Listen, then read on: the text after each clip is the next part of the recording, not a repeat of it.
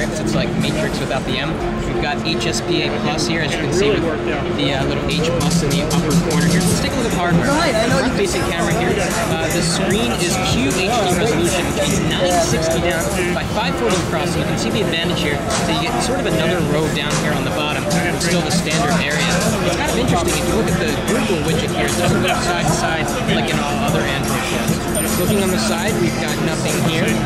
This has a really unique docking capability to actually work with that dock and that small device, sort of like the Palm Folio, but sort of actually done right. We've got an HDMI out. Let's take a look at this device. It is dual-core 1 gigahertz, so it should be blazing fast. Let's take a look at sort of what it's like to open up various screens.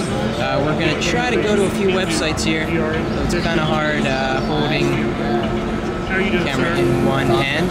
This also has 1 gigabyte of RAM, which is just ridiculous for a smartphone. So it should scream compared to other phones. So let's see how long it takes to load Pocketnow.com. We're on the HSPA Plus network right now, but of course we are in Vegas and there's lots of people here.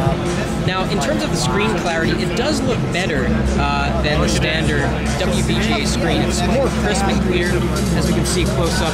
The real advantage, again, comes with the additional screen height, so you get a lot more on the screen at one time with this. So here comes the full version of Pocketnow. Really curious to how it pans and scrolls, because the processor is really told when you're zooming in, multi-touch, all that kind of thing. Got a very thin bezel here.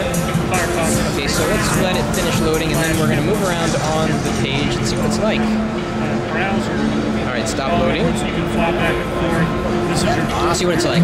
So we're going to flick scroll. It's not responding right now. Assuming that this software is a little bit early, because it is not. There it goes.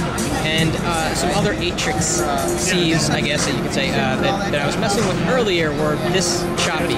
So probably need some optimization there. Let's jump into the settings and see what version of Android we're running here. We are on Android 2.2.1. Let's try to get really close to text so you can get an idea for how clear it is. If the camera will focus. It's definitely an improvement over the typical WVGA screen, but not a mega leap. Definitely welcome to see higher resolutions on Android devices.